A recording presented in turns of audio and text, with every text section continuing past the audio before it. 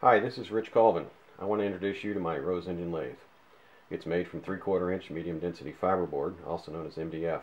It may not look like MDF, but that's because I painted mine mustard yellow to match my Powermatic 3520B that I like so much. The blue T-track on it is meant to give honor to Carter Products, who make a lot of the tools that I use on my 3520B.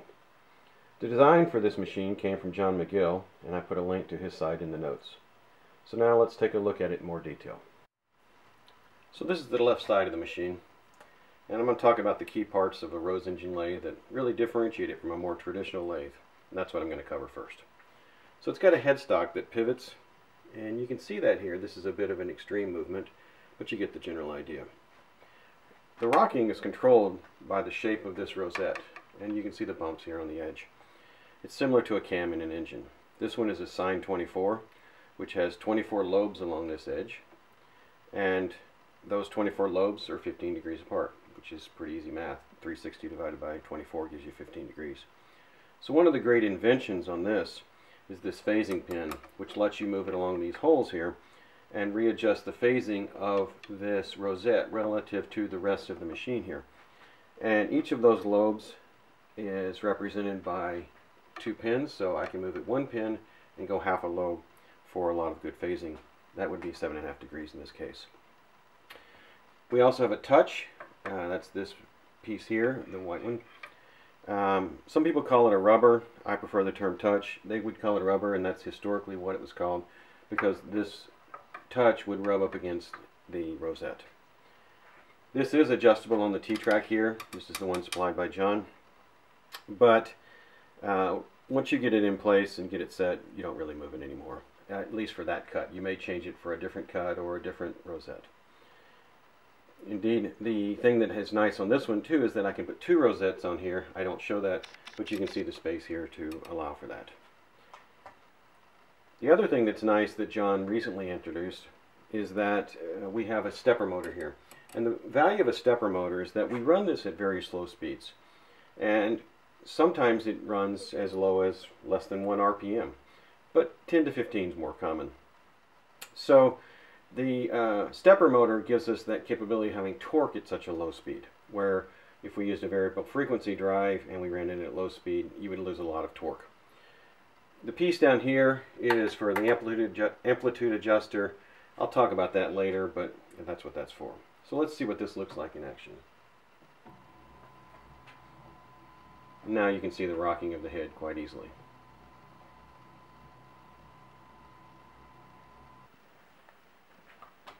I moved the camera to the other end of the lathe, and we're going to continue with some overview and definitions. I'm sure this little display here caught your attention, so I'll start here first. This is the human-machine interface for controlling the stepper motor, or motors. This design can accommodate up to 4 stepper motors, but the other 3 is going to be a discussion for a later video. For now, I'm using it only to turn the machine on, to adjust the speed, or turn it off. As noted before, it runs very slowly. Let me show you from this end. This HMI gives us the capability of adjusting the speed. We can go very fast, and I know that's not very fast for those of you used to running 2000 RPM, but you can see it's bouncing, so it's too fast for this. And we can run very slowly, and there are some artists that do this. I know one who turns items with bone and has to turn very slowly for that cut, and she turns less than 1 RPM. So this is a nice feature. I don't usually turn that slowly. Usually mine is in this range.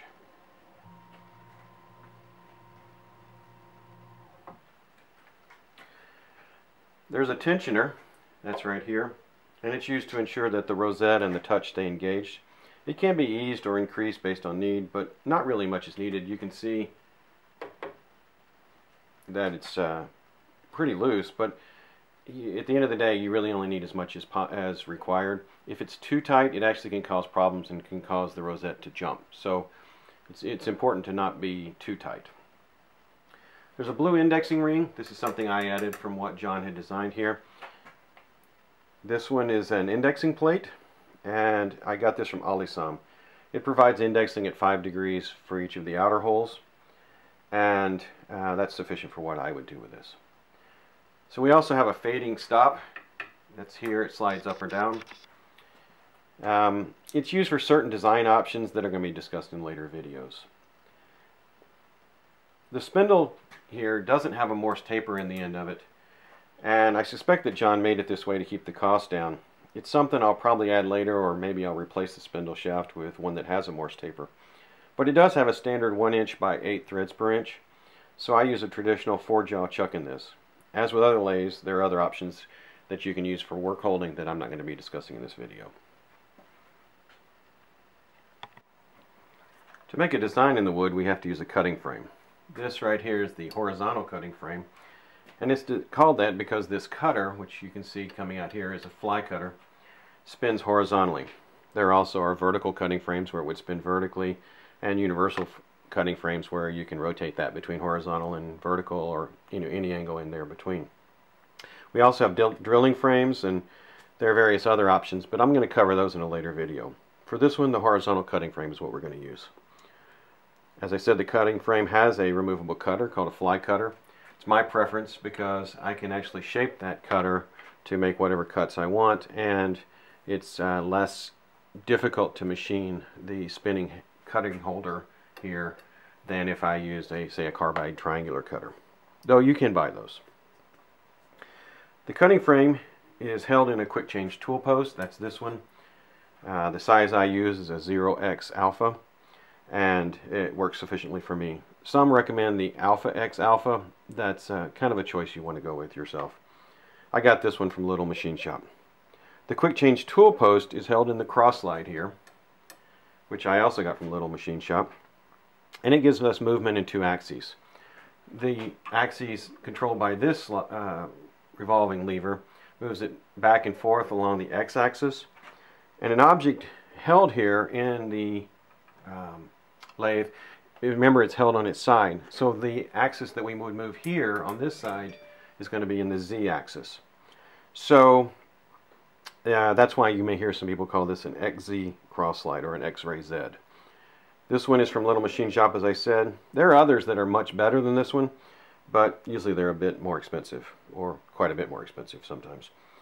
So this is used to position the cutting head wherever I want it to be, and then this as well is held in place onto, I use a magnetic switches here to hold it down to the steel plate.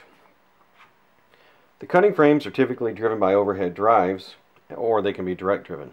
The overhead drive has certain advantages that I prefer, and what you'll see here is that these rubberish type drive cables go to an overhead drive. I'm not going to outline that. There's a really good article by John McGill on how to make one of those. But it is driven by an overhead motor. So let's show how a piece being cut looks. This is a piece of ash that I spray painted black to make it easier to see what happens. Ash is good for prototyping as it's really hard and it holds designs well, but it's not really good for finished pieces as the grain can be too prominent and can overpower the ornamental design.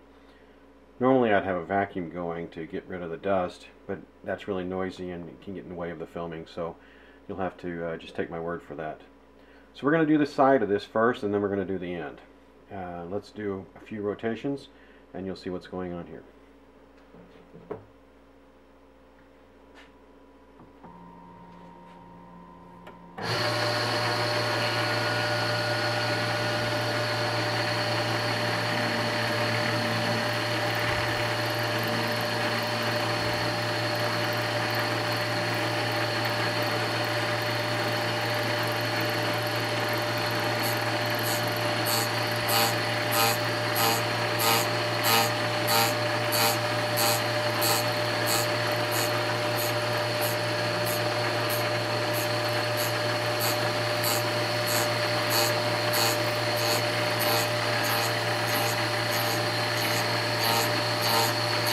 Now I've advanced to 10,000.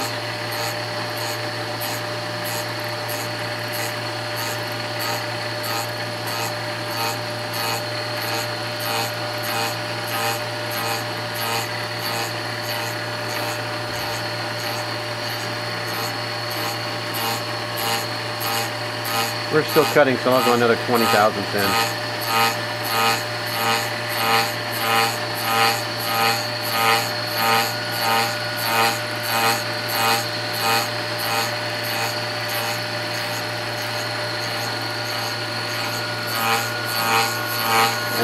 20,000.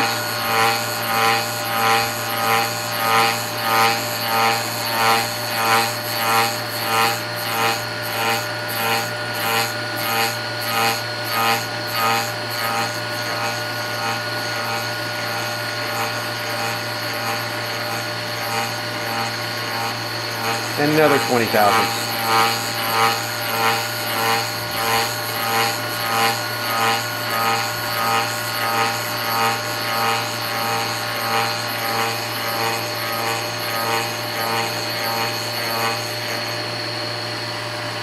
Okay, we're going to go another 20,000. We're getting close to where we're going to stop.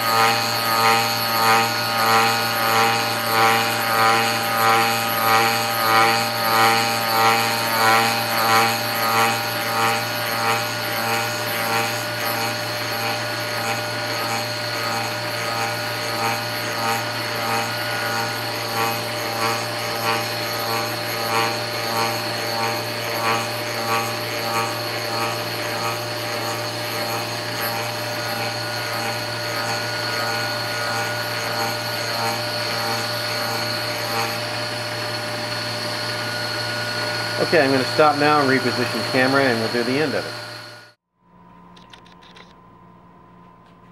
Okay, I moved the camera so you can better see the end cutting, and I also rotated this item relative to the rosette by half a lobe or 7.5 degrees.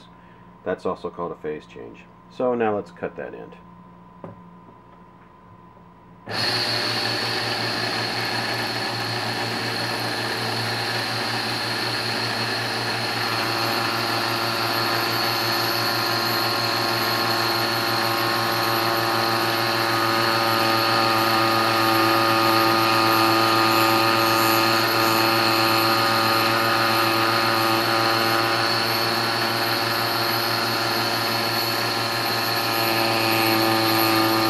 Advancing this 20,000ths now. Binding down a little bit, you can hear, but it's going to be okay.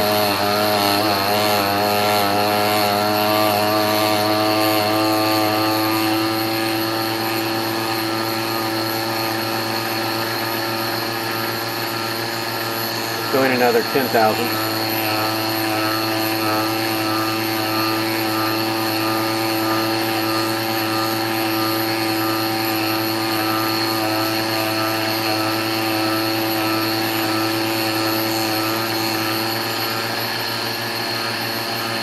And 10 more.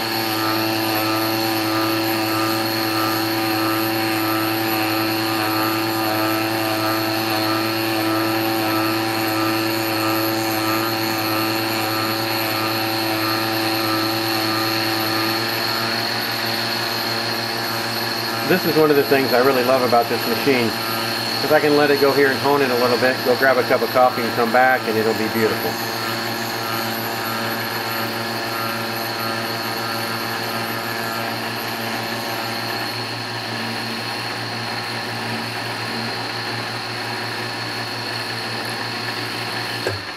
Okay, let's advance this another 7.5 degrees and then do the final cut.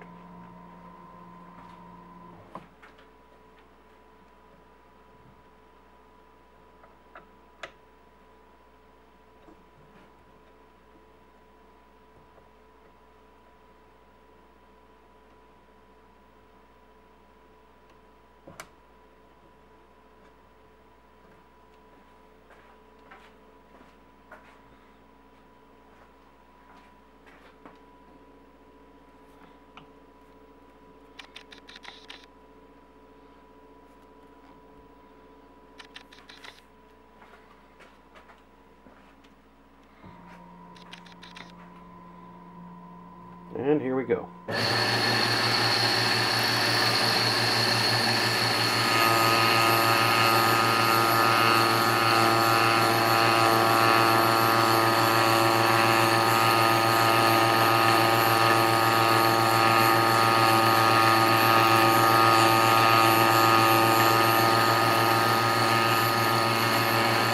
Doing another 10,000.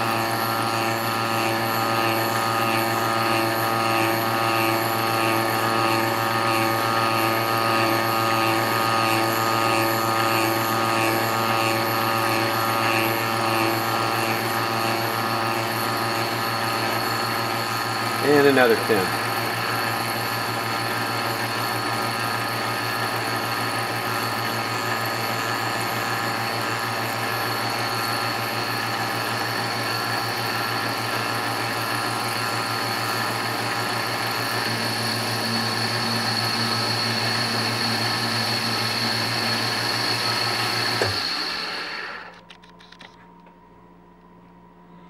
Okay, I think you can see it rotating around, but let me stop and I'm going to show it to you without the bumping.